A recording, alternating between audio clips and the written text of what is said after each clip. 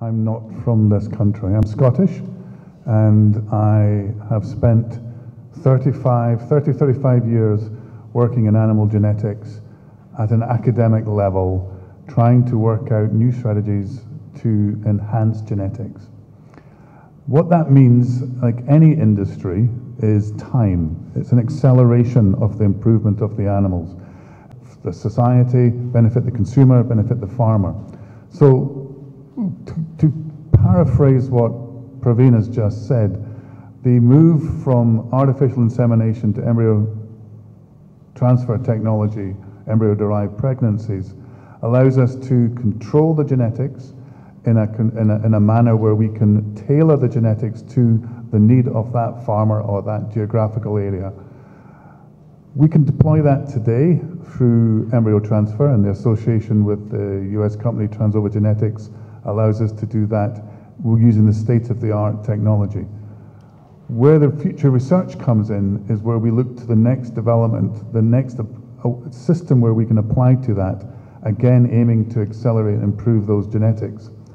Genetics by itself will not solve all the discrepancies. So you've heard already this afternoon that India, although the largest milk producer in the world, has by far the largest cow population. The efficiencies between milk production in an Indian dairy animal versus a US dairy animal is somewhere between 1/4 to 1/10, depending on which type of animal it is. If we are able, through the technologies that TAG can deploy, double the amount of milk that India produces, it will address its challenges to provide this as a safe and affordable food. And the new technologies can contribute to that.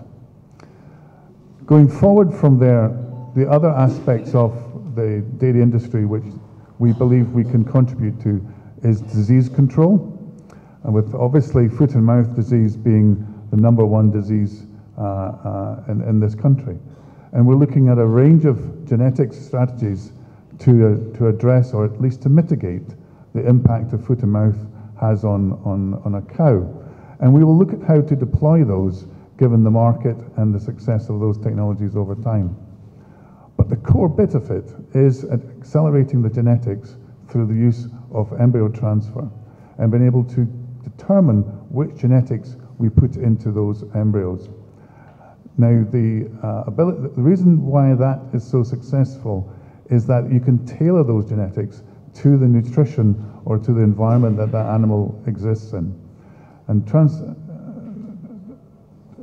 transient solutions through trends in nutrition or changes in nutrition will only go half of the way to that solution. Genetics is the other half, and that's what we can deliver through tropical animal genetics.